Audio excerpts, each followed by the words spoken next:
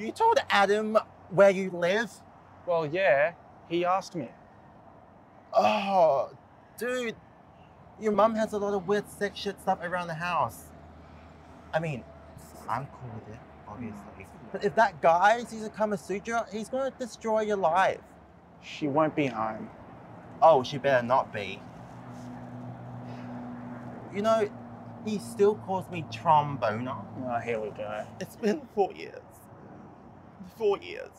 Well, to be fair, you did get an erection on stage in front of the entire school. It was a semi, and the nickname doesn't even make sense. Like, I play the French horn.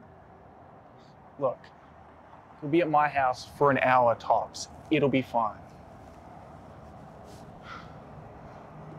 You reckon his brain is so small because his dick is so big? That's a myth, and you know it. Well, it's not, because, you know, a friend of a friend told me once, and she said that it was like the size of like 2 Coke cans, you know, like one on top of the other, like length and width, like, oh this, oh this. Okay, firstly, ew, and secondly, you don't have any friends. Except for me. Not for long, because Adam is going to assassinate you in your own home. You're being a drama queen.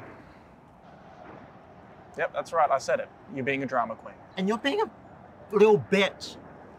Yeah. Hope you enjoy your date with Adam. Like, I hope you guys get married, and I hope you guys have heaps of babies. Okay. Oh. I'm fine.